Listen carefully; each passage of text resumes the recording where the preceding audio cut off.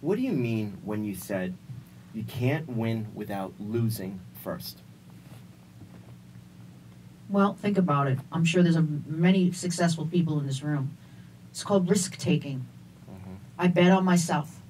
And I bet small. I bet first on myself. I put my money where my mouth is, and I put my time and my efforts there. And with one small win begets another. And that's entrepreneurialism.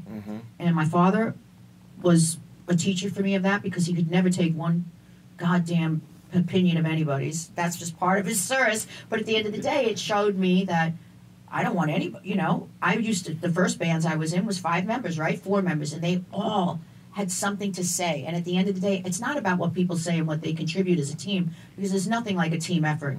But what I found was there was 5 opinions and nothing could get solved. So I immediately said, there's going to be risks involved here.